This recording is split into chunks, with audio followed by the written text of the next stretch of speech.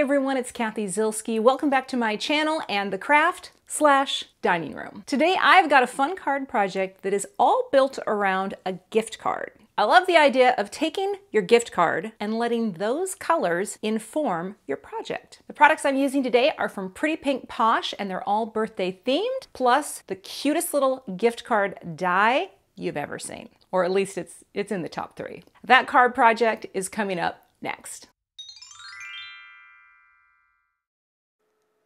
Here's a look at the card project I'll be creating in today's video, and I think it's appropriate because it is to celebrate Pretty Pink Posh's birthday. So, birthday theme, yeah, I'm always thinking. But I've got a fun idea for a gift card, so let's take a look at the products. Here is the Confetti stencil, and it is 3 stencils, right, layered together, and you can do whatever you like with them, of course, but I am going to also use this stamp set, Valentine circles, and the coordinating dies for my image for the card. But here's the super fun piece. This is a gift card holder. One is scalloped and one is plain. Both are stitched, and this is a really fun way to give someone a gift card. And this is the gift card that I'm sharing today, which is going to inform all of my color choices. Holly Fox is an amazing designer who creates cookie cutters that will blow your mind.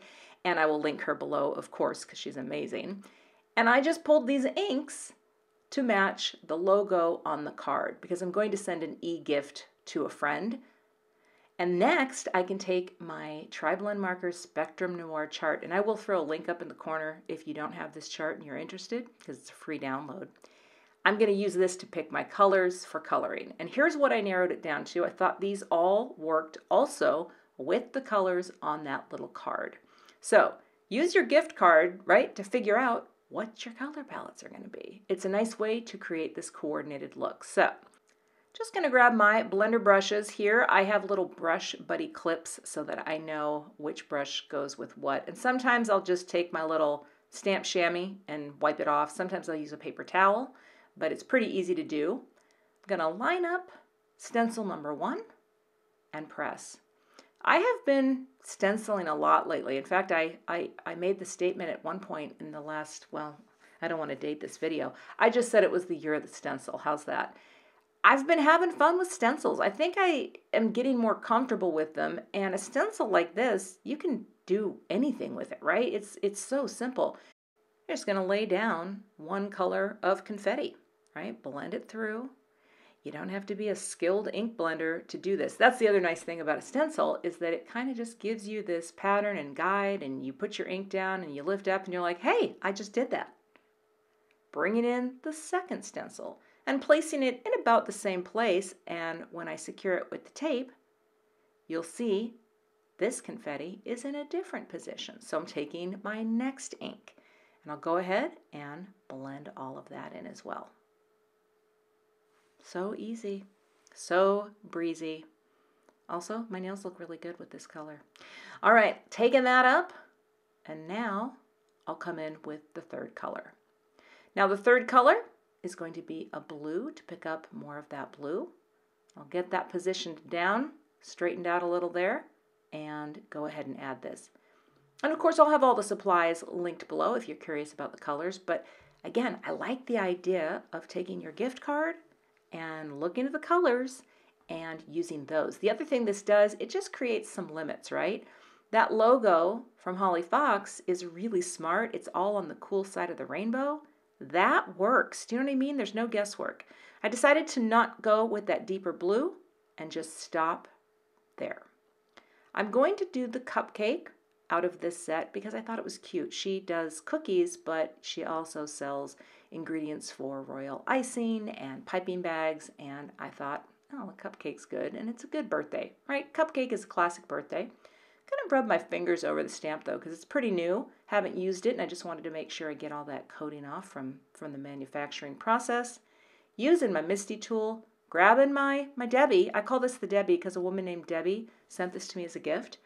But this thing helps me to apply pressure onto my Misty door, and it doesn't hurt my wrists. So I wish they were for sale. I wish I could link those, but no, I have a one-of-a-kind Debbie tool. Thank you, Debbie. Okay, the beauty of the Misty lets you stamp exactly in the same position Oh, love that.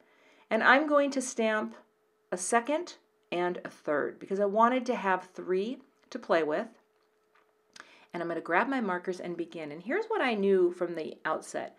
There's not going to be any heroic coloring or shading. I'm keeping this very simple, which is what I do with my coloring.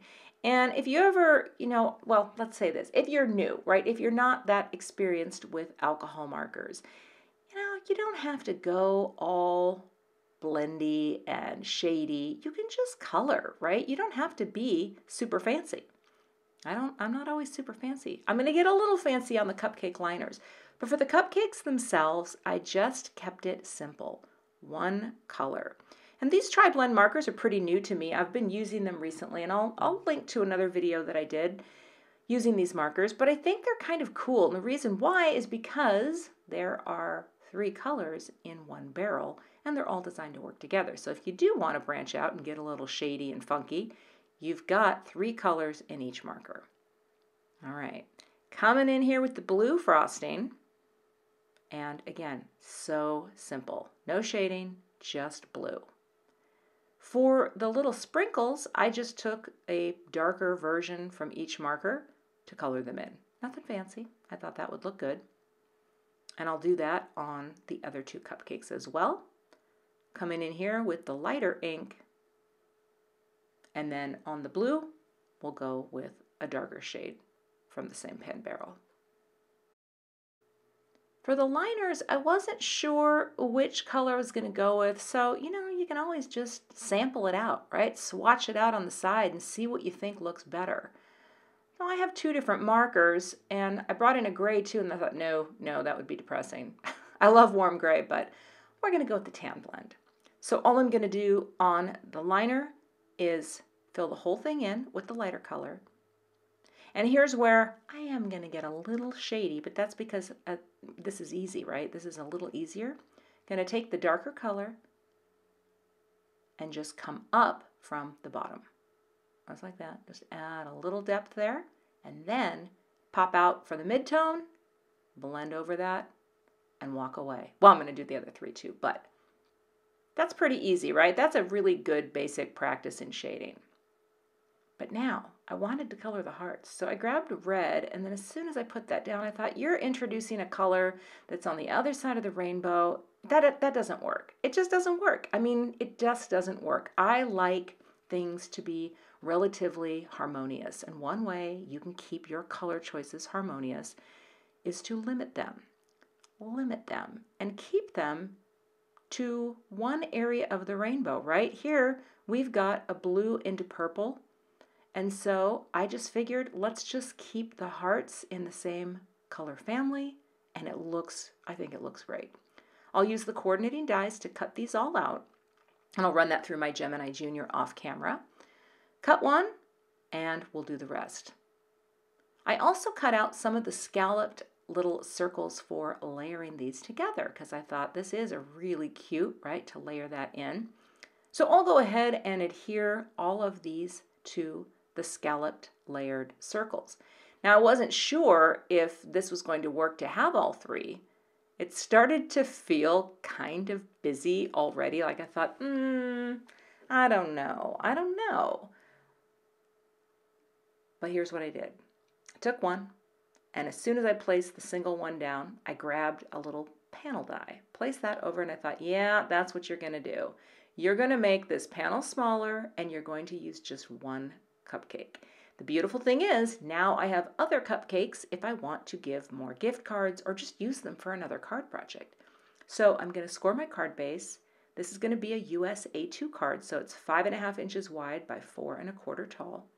Got some foam tape on the back, and I'll just pop that onto the card base with that nice framing margin space. Love it.